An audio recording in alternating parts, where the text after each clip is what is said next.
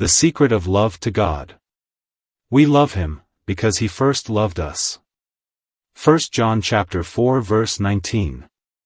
This morning, those of us who were here meditated upon the connection between faith and love, so I thought we had better pursue the same subject somewhat further, hoping that we might still receive divine instruction upon that important theme.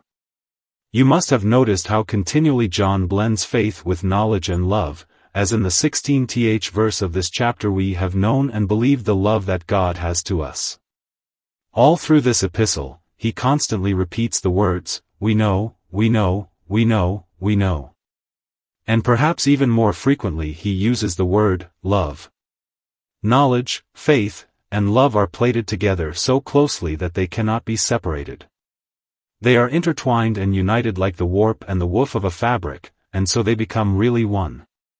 To know Christ, to trust Christ, to love Christ, these are among the elementary principles of piety. Without all of these graces, there is no true religion. But if these things are in us, and abound, they make us to be neither barren nor unfruitful. When you notice that knowledge, faith, and love are placed like a set of precious jewels in one case, it leads you to see how necessary it is that all the powers of our nature should be renewed. Our intellects need to be regenerated so that we may be able to know Christ, for those who are unspiritual do not know him. They hear about him, but they are strangers to him. Spiritual things are only known to spiritual men. Faith is an act partly of the intellect and partly of the affections, and we must, therefore, have both head and heart renewed by the Spirit of God, or we shall not have true faith. Even though the mind may be purified, it will not suffice unless the affections are also cleansed, because love to God never comes out of a foul heart. It is a plant that will not grow on the dunghill of our corrupt nature. We must be transformed by the renewing of our minds, or else we can never know God, nor trust God, nor love God. In fact, it comes to this, as Christ told Nicodemus, you must be born again. There must be a thorough, real, radical change, not of this faculty or that, but of the whole man. He that sits upon the throne of God says, Behold, I make all things new. And all who come into his kingdom are made new creatures in Christ Jesus just as much as if they had been annihilated and had been created over again. What a solemn influence this truth of God should exercise over us. In what a clear light is true religion thus set before us. It is no mere child's play, no matter to be settled offhand, without thought or consideration. Search yourselves and see whether the Spirit of God has worked in you the true knowledge, the true faith, and the true love for, otherwise, whatever you may think you possess, if any of these things, they are not of God. This short text is one from which I have often preached to you.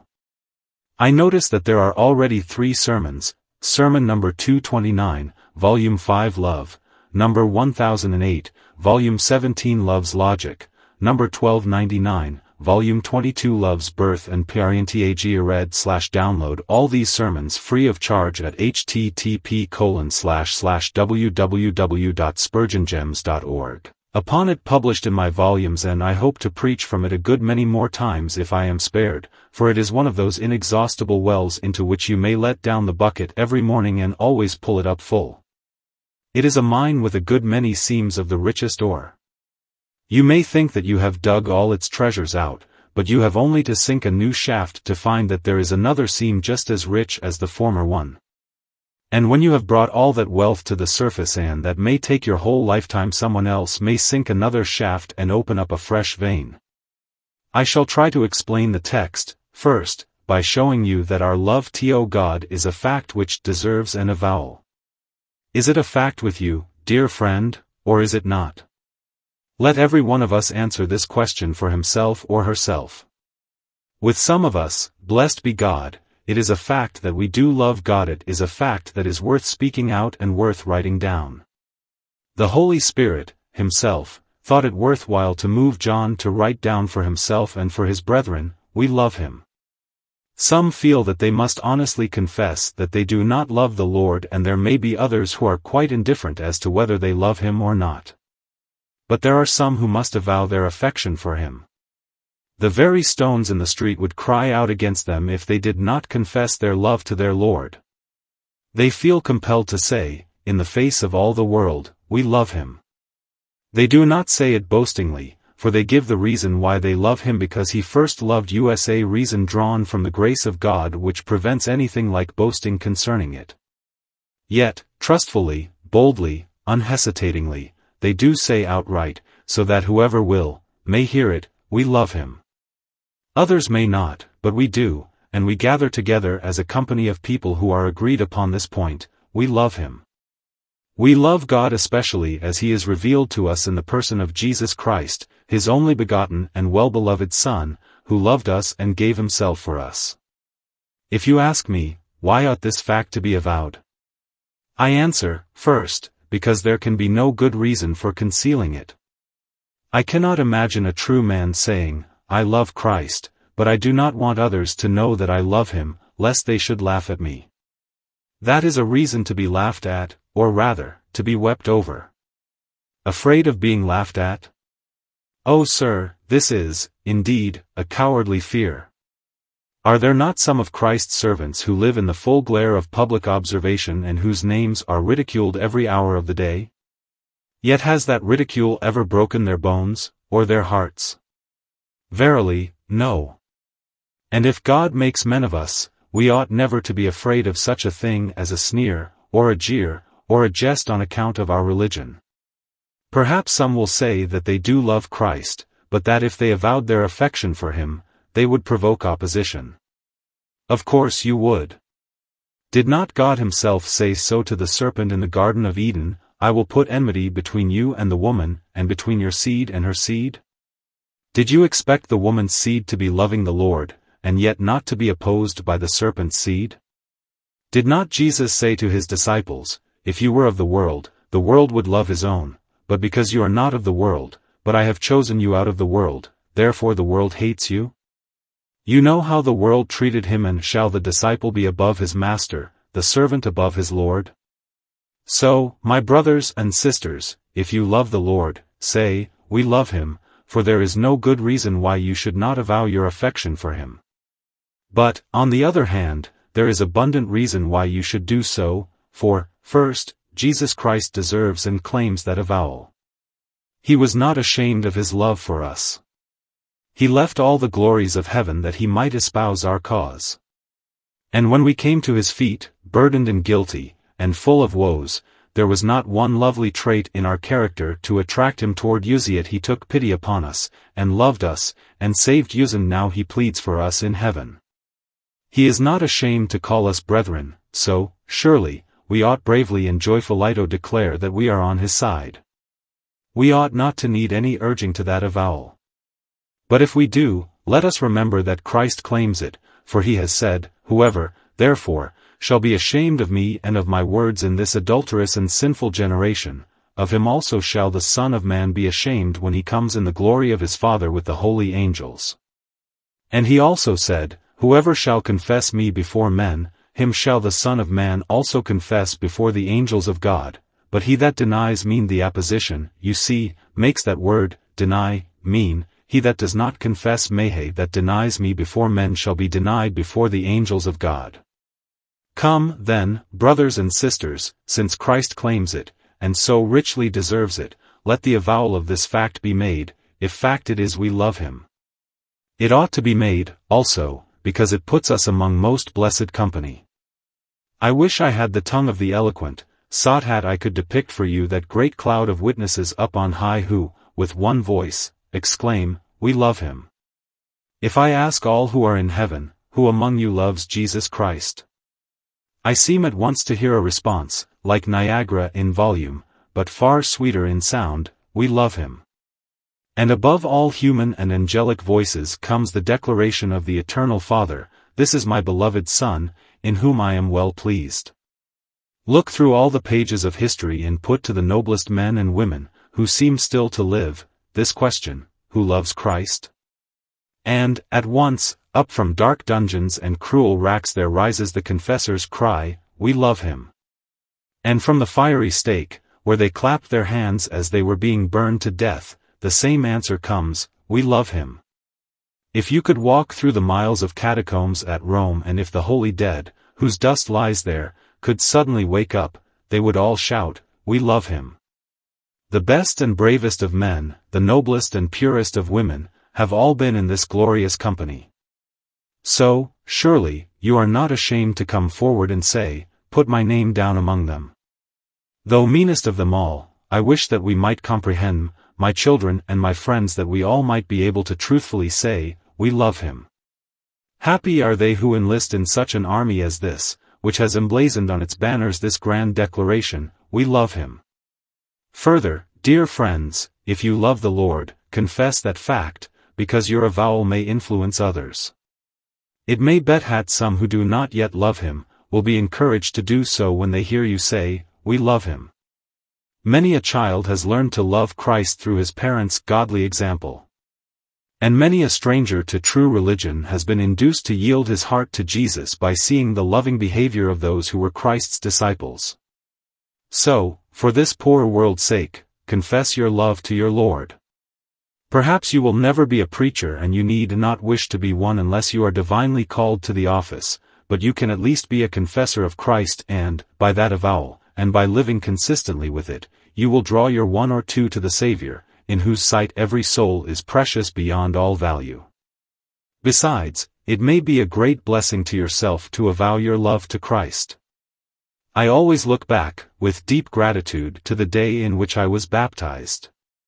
You know that we baptize none but those who profess to have believed in our Lord Jesus Christ, so it is absolutely certain that we attribute no saving efficacy to baptism in water, yet, at the same time, we have proved, again and again, that there is a distinct blessing in the observance of the ordinance.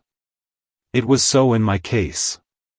Up to that time I was timorous and trembling and afraid to confess Christ. But after I went into the river and was publicly baptized into his death, I lost all fear of man, and I think I can honestly say that I have never been ashamed to acknowledge my Lord from that day to this. That coming out boldly for Christ was like crossing the Rubicon, or burning the boats. No retreat was possible after that, nor have I ever wanted to go back to the world from which I then came out. The world has had many an ill word for me from that day to this, and there is no love lost between us. I have done with the world as the world has done with me. I am crucified unto the world, and the world unto me. And you Christian people will find it good when you can also say, "We have come right out from the world and we love Christ." Perhaps somebody says, "Would not be admitted into society if I were to confess Christ." Society? Humph! In such society as this, my weary soul would rest. The man that dwells where Jesus is must be forever blessed. Be out and out for him. Unfurl your colors, never hide them, but nail them to the mast, and say to all who ridicule the saints, "If you have any ill words for the followers of Christ, pour them out upon me." If you call us canting hypocrites, Presbyterians, Methodists, say what you like about us, I am quite prepared to bear my share of your slander. I will even glory in it, if so it must be. But know this, you shall hear it whether you like it or not. I love Christ, and among the people whose names are written down as lovers of the Lord, my name shall stand, unworthy though I am of such an honor.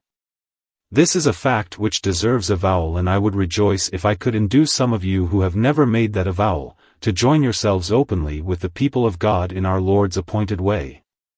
2. Now we will take the text in another way and note, secondly, that our love is an effect flowing from a cause. We love him, because he first loved us. And, first, it is not the result of effort. We do not love God because we tried to do so. True love cannot come in that way.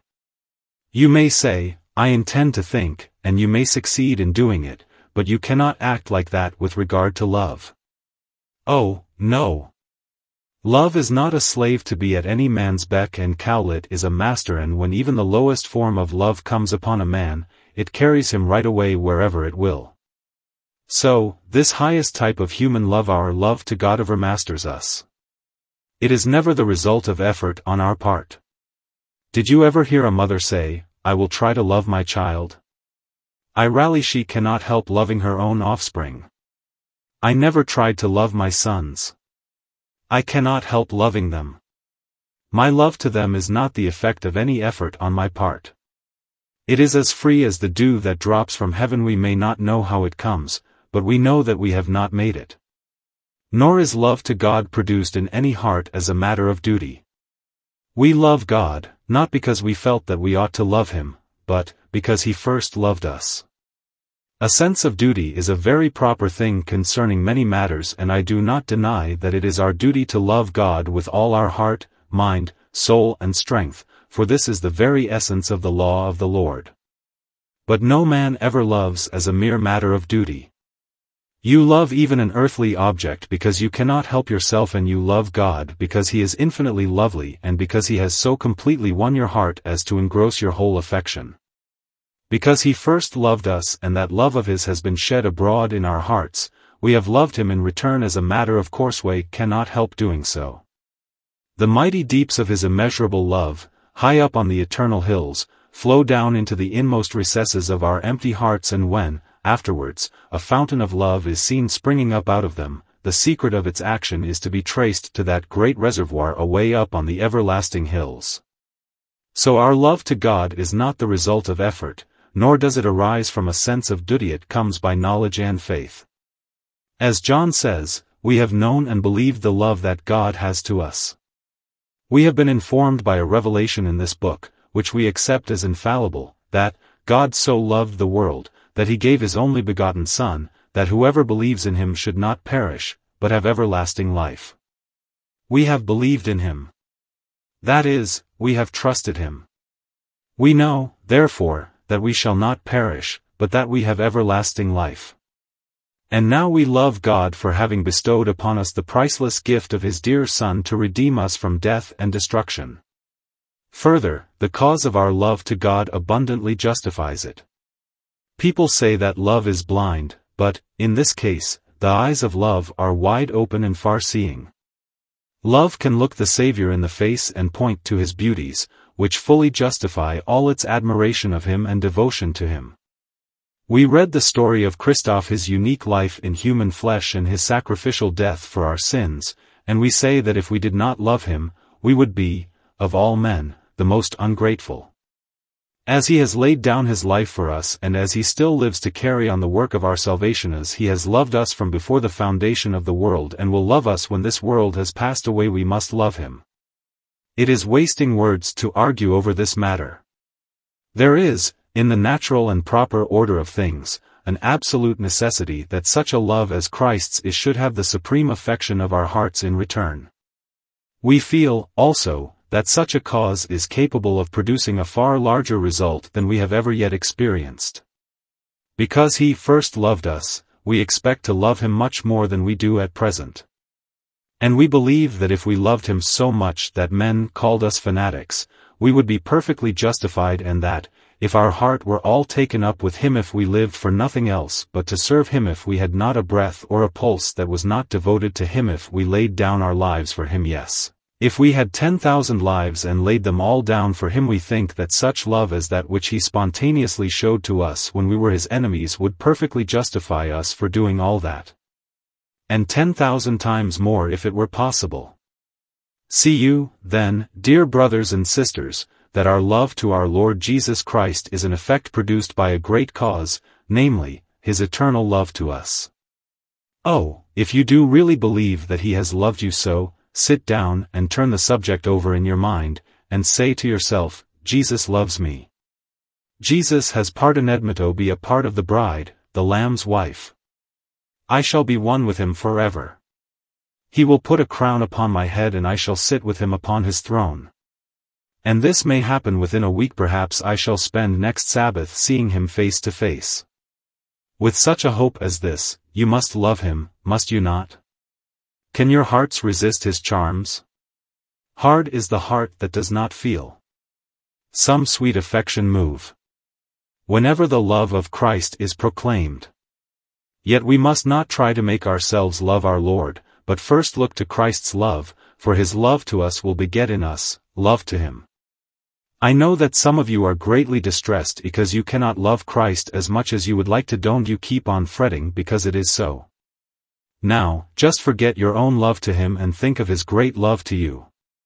And then, immediately, your love will come to something more like that which you would desire it to be.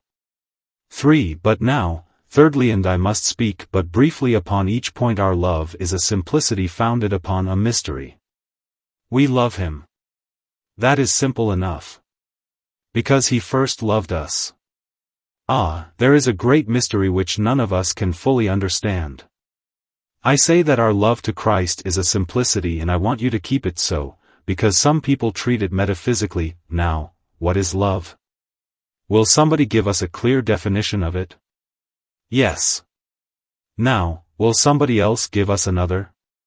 By the time that we have 200 or 300 definitions of love and put them all together, it is very probable that we shall have lost all idea of what love really is. It is delight, it is complacency, it is longing for association, it is swell. You know what it is, do you not? For if not, I cannot tell you what it is. We get into the region of metaphysics when we begin to talk about love, and there we lose ourselves. And I have known people try to describe what love to Christ is, and, very soon, they have gone down in that sea. They could not explain it, for it does not go to be explained. Sometimes I meet with persons in trouble of this sort. One says, I read that I ought to love Christ with a disinterested love. Does not Francis Xavier say? Not with the hope of gaining anything. Not seeking a reward. And so on, teaching us that we ought to love Christ simply for his own sake. Yes, I know that is his teaching, and that many holy men have thought they kept to that, and I dare say they have. But I also know that love may be perfectly genuine and yet be as far as possible from being disinterested. For instance, do you doubt the reality of the love of that little babe to its mother? No. If there is love anywhere, it is in that tiny child towards its parent. But is that love disinterested? Certainly not. Is not the love of dear kind children to their father and mother true love, and very sweet love, too? Of course it is, and we delight in it, but is it disinterested? No, they love us because, for years, they have received kindnesses at our hands, and they expect we shall treat them in the same fashion in the future. And I think that you and I will never be able to talk about being disinterested in our love to God when the very breath we breathe is his gift. His daily mercy supplies us with food, and we are clothed and cared for by his love. We are so deeply drowned in debt to him that we must leave off talking about being disinterested. Why, we are always receiving something or other from our God, and so we shall be till we die.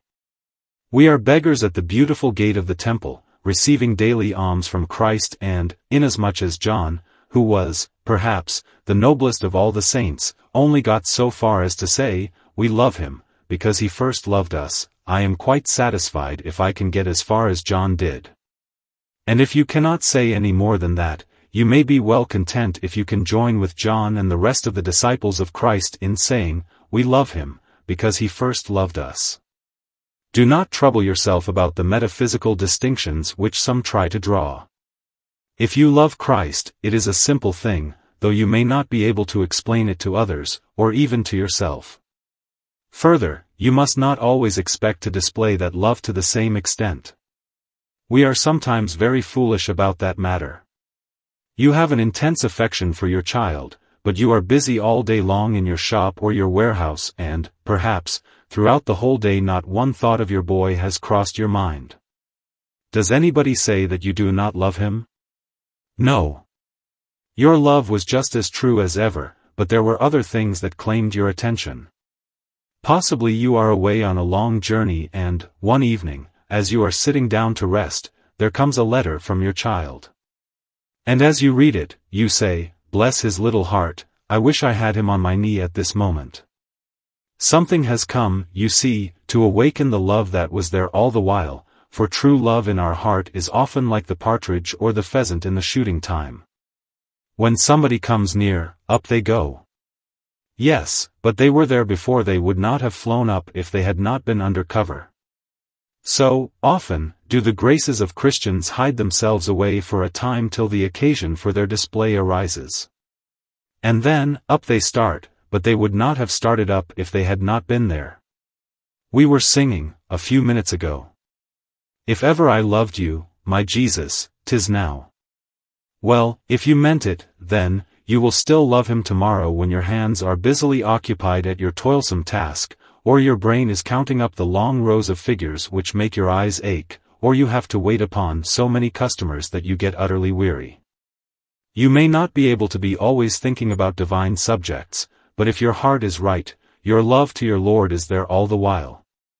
We cannot always tell, during the day, where the rooks live, for they fly all over the fields. But at night we see which way they go to where their nests are built in the old rookery. So, your thoughts may fly here and there during the day, but when you get home they come back to your blessed Lord and Master. That is where the home of your heart is, for when it gets the opportunity when it is let go, as the apostles were right, goes to its own company. So may it always be with you, beloved. But our love to Christ. The mystery is that Heshold ever have loved us at all. Can anybody tell us how it was that Christ ever began to love us? I sometimes fancy that I could explain why Jesus Christ loved some of you, but I cannot make out why he ever loved Medhat is a matter which I must leave until I see him. But I suppose it was because he would do it because his own sovereign will so determined. Certainly, I cannot conceive of any other cause. And if any of you ever think that you were saved because you were better than other people, or that you owe the first advances towards being saved to your own free will, well, I am glad if there are any such good people about, but I know that it was not so with me. And I think that the most of God's people will say, no, no, no, no. If there is any difference between us and others, it is the grace of God that has made it, so let him have all the glory of it. There is a difference between some of us and others whom we know, and whoever made it ought to have the crown for it. If you made it yourself, brother, you can claim the crown. But I know that you will not do that if you are really a lover of the Lord, but that you will cry with us, not unto us, O Lord, not unto us, but unto your name give glory, for your mercy, and for your truth's sake. So I conclude that we are all agreed that the difference between us and our former selves, and our old companions, is one which sovereign grace has made, and that this is a great mystery, although our love in return for it is a simplicity. For, I can only give you just a few sentences upon our last point, which is this: our love is a force sustained by a higher force. Our love is a force. If you truly love God, you feel it to be so. It is a force that comforts and emboldens us. Out of libido God, we feel that we can even dare the devil to do his worst against us. When love fills us to the fullest, it makes us courageous. Love to God also constrains us. With the Apostle Paul, we cry, for the love of Christ constrains us. Because of this love, we often do things which we would never have chosen to do of ourselves, and we leave undone the things we should once have liked to do. Love is strong as death.